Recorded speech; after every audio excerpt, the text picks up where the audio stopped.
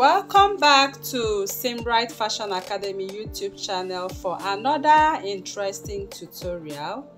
In this class, I'll be teaching you how to make this beautiful dashiki boo-boo top you are seeing right here, with front slit and placket, as you can see right here, and side slits as well. So this boo-boo dashiki is really trending, and I'll be showing you or teaching you the tips and tricks to achieving this exactly the way it is right there on the video and on the thumbnail. So if this is what you want to learn, I will encourage you to stay till the end of this tutorial to learn how to sew this dashiki top. Okay, thank you very much for joining Simbright Fashion Academy. Please kindly subscribe as well and like this video and share to family and friends. Tutorial, you will be needing 2 yards of Ankara print. So what I have here is 2 yards, and I placed it on 2 equal folds. So when I place it on 2 equal folds, I have this on fold, that is 1 yard, 1 yard, that is 2 yards. So I'm going to also place it on another fold. So I'm going to bring in the one I have here. I'll come over here and place it on another fold. So what I'm sewing here is the dashiki with strip design, front strip design on the thumbnail. So this is it. So we are going to construct the neckline. So here I have both my center back and my center front collar. So now I'll go ahead to impute my necessary allowances. Of course, for this dress we don't need too much to do, so the only thing I'm going to impute here is going to be my sleeve measurement, which I always like to go from the sleeve top, that is from the shoulder to 12 inches for my dashiki or for my boo-boo. So I'll just mark the 12 inches for the sleeve. Then I'm going to mark my hip at 29 inches. So my hip is 29. So whatever your hip is, please measure that. So like I said, the full length is at 36. So I'm going to impute what I have on the bust area, or we'll go over to the hip and take the hip measurement. So my hip measurement is 48 divided by 4. You can see me measuring 12 inches right there. So this is a dashiki, and it's really a very free dress. I love to go with 4 inches for dresses like this. So I'll add 4 inches. So from this measurement of 4 inches to here, I have 16. I'll come over on the bust area. I will measure 16 and mark. So I'll connect this with a straight line. I'll go ahead and connect this with a straight line. So I'll connect it into the sleeve. This is the sleeve, okay? So here I'll go ahead and create the sleeve curve for the dashiki dress. Can you see that? So once I've connected this, I will move this into the sleeve, into the hem. So I'm going to have it into the hem right now. So after that, the next I will have to do is the neckline. So the neckline I'm using for this dress is 3.5. I'll mark, and the neck width we'll be using will be 1 inch. So this neck width, I'll connect it the normal back neck width. You can see how I connected it. Now for the front, we are going to go by 9 inches. So I'll just mark my 9 inches. So at this point, because we are going to have a placket, and on the down part we are going to have a strip with slits, I'm going to mark 2 inches from this 9 inches neckline, I'll mark 2 inches. Okay, then that 2 inches I'll connect it to the neckline like this. Then I'll mark the 2 inches from this point to the end of this dress. So I'll go ahead and mark the 2 inches to the end of the dress. So I'll keep it on a straight course like this, and then all the way down. So that is how we are going to cut it. So make sure that what you have here is at 2 inches before you connect to the front neckline. So we are done with this dress. The next thing we are going to do is to cut out the dress. So actually this does not have a slant, but if you want to slant it, there's no problem, but I'm working with it on fold like this. So I'm going to cut the neckline right now. We are going to cut the back, then cut the sleeve to the end, then I'll show you how to cut out the part we marked. So now we are going to cut out the back neckline first. Okay, so I'll go ahead and cut out my back neckline. So after that is done, I'll come over to the side to cut out the sides.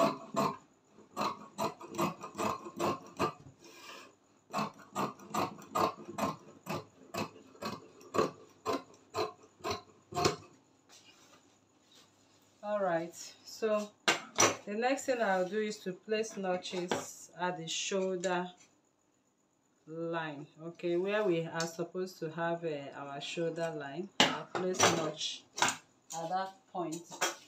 So I'll lift up the upper one and pick up the 2 inner dresses. Just open it up like this, so we'll be able to cut out the front neckline. So once you have arranged it, this is the back part and this is the front piece. So at this front piece of my neckline, I'm going to follow the neckline I marked from that 3.5 to the 2 inches point. So just follow your chalk line and cut out what you have, as you can see. Can you see? So that becomes our neckline. So I'm going to take the measurement of what we have on the neckline, starting from the center back. So don't forget to also make a notch at your center back like this.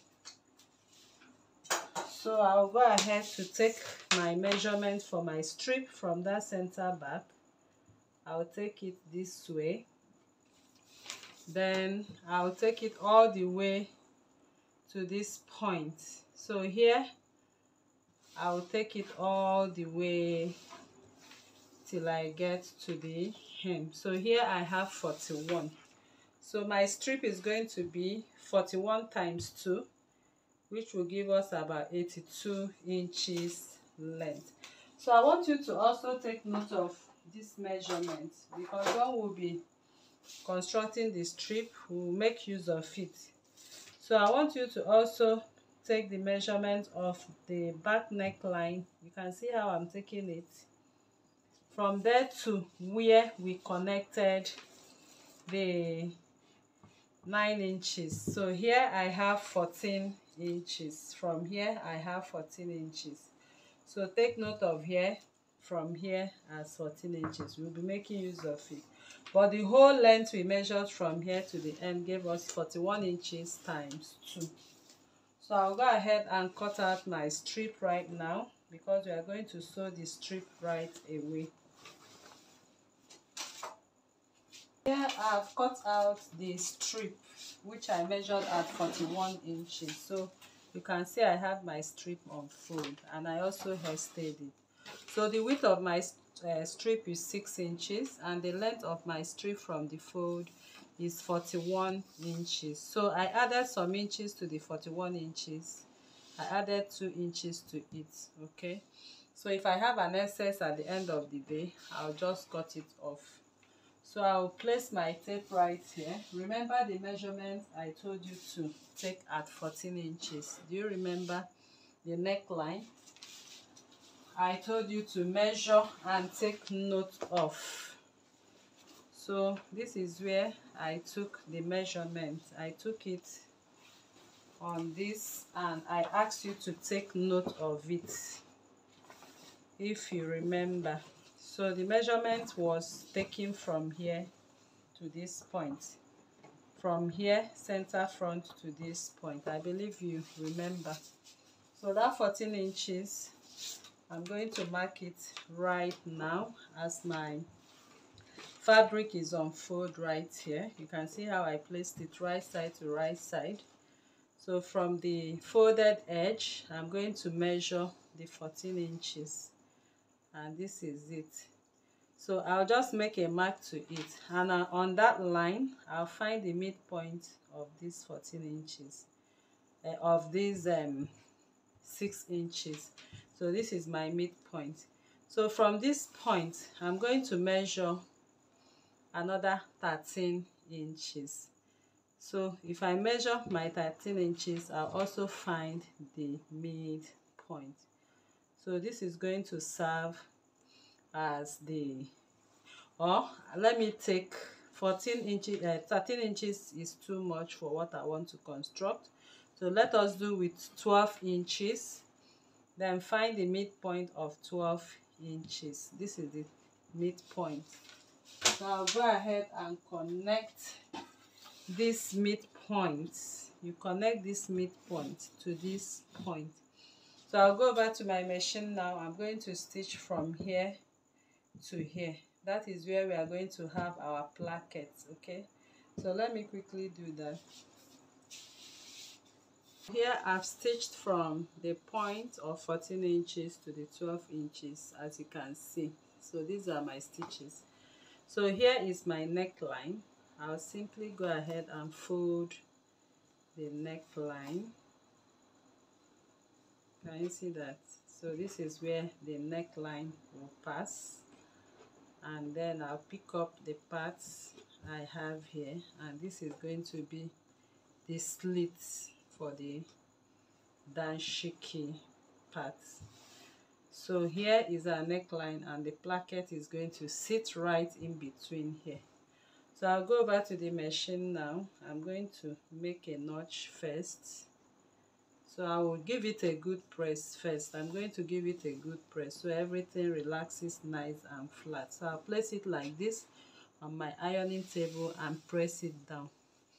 After that, I'm going to create my notch at this point. So don't forget to create your notch, because that is where we are going to sew at the neckline. So let me iron it out, then we'll sew it. So after ironing it, this is what you are going to have. So this part is going to be the collar, here is going to be the slit, and our placket will sit right in between here. So I'll bring in the dress. I'll go over to my machine. I'm going to sew the collar. So make sure you have your notch at the center back and your notch on the collar. So I'll just match it up. Go ahead and sew this round. Let me do that. Sewing the collar, this is what you are going to have, and this is where we'll have the slit. So like I said, it's better you have an excess on the strip than you have a shortage. So I'll simply go ahead and level the strip. Just cut it to the length of the dashiki dress. Can you see that? So make sure they are equal. So I'm just trying to be sure everything is equal. So if it's not equal, you can go ahead and level it a little bit. So I think they are equal right now. Okay, so I'm going to construct the placket. So for the placket right now, we are going to make use of the length of what we have from here to here. Remember, we took the measurement. From this point, I'll just retake the length from here to here. So here I have it at 12 inches. So I'll come in with my placket. So I have a rectangular fabric which I'll use as my placket right now. So this rectangular is 14 by 17. So make sure you hairstay it as well. So I'm going to place it on fold, secure with my pins. Then we are going to use it to construct the placket. So for the width of the placket, I'm using this part, the shorter part, for the width of the placket. So from this center line, I'm going to measure I'm going to use my nipple to nipple measurement. So this is my center front. So my nipple to nipple measurement, divide by 2 is 4 inches. So I'll go ahead and add 2 inches to it. So whatever your nipple to measurement divide by 2 is, just simply add 2 inches. So all of here I have 6 inches. So this includes the hemming allowance as well. So from here I'm going to simply take that 12 inches, which is the length, and I'll add 1 inch for hemming the up and the down, which is 13 inches. So this 13 inches length, I'll mark it, and then on this point I'll also take the measurement of what I have here, 6 inches. I'll take it back here, 6 inches. So this is the center front. So from here from here, just simply come up by 5 inches. Then connect what you have on that 5 inches. From here at the end of it, that's where we are supposed to connect to the center front. So just come up by 5 inches. So on this 5 inches line, measure your 6 inches again. So this is it, and connect with a straight line first. You connect with a straight line, and then we will now finally connect to this. So but instead of coming up by 5 inches, I don't want it to be too sharp. Just come up by 4 inches. 4 inches is okay. Then you connect it. I don't want it to be that sharp, so we'll just connect it right there, and we formed the placket. So the placket can be any design of your choice, but what we have right there on the thumbnail, I think this is okay for this particular design. So I'll go ahead and cut out what I have right here, everything including the seam. So this is what I have as my shape. So I'll go in to the ironing table with my hemming gum. So this is what I'm going to do. I'll just cut out my hemming gum this way. I'll place it like this, and I'll fold in 0.5. So I'll just keep folding them that way. After that, I'll come in with this. I'll also fold in with my hemming gum. After that, I'll repeat the same thing like this. I'm done ironing, and this is what I have. I folded in all the edges. So now I'll bring back my fabric right now. So I'm going to lay it open. So simply open up the front side, only the front side. Then you bring this, put it together to find the midpoint. So here is my midpoint. I'll pick it up and place right at this edge. Can you see? So make sure you arrange it the way it should be before you go ahead and stitch. So I'll go ahead and secure with my pins all around. Then I'll go over to the machine. I'm going to follow the stitches. I'm going to stitch this way, top stitch according to the shape. Okay, so so now I'm done with the plackets, and you can see I've stitched it all around. So the next thing I'm going to do is to sew the sides of this dress. So I'll just put it together and I'm going to sew. So I'll sew each side of it right now. So as I'm sewing, I'll go from the sleeve this way and I'll stop because we have a slit.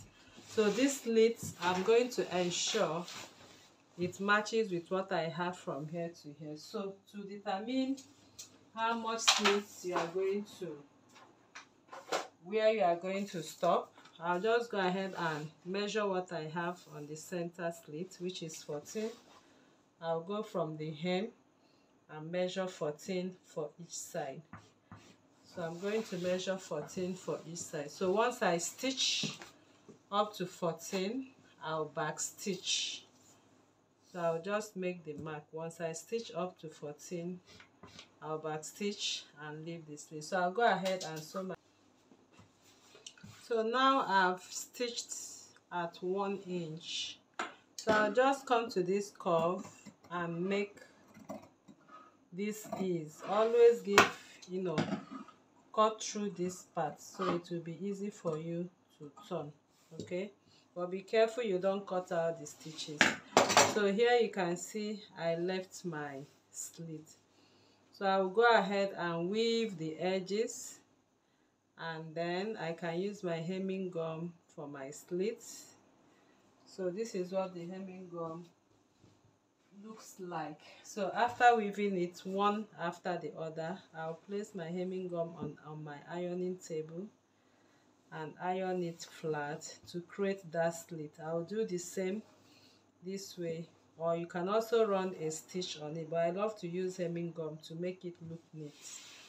Then I'll go ahead and hem this part as well. So that is how I'll come to the end of this tutorial. So I believe you learned something from this class. So if you are new to this channel, please kindly subscribe, turn on your notification bell to receive videos like this every day. Like this video, share to family and friends, drop your comment on the comment section and your suggestions as well. Thank you once again. See you in the next class. Bye.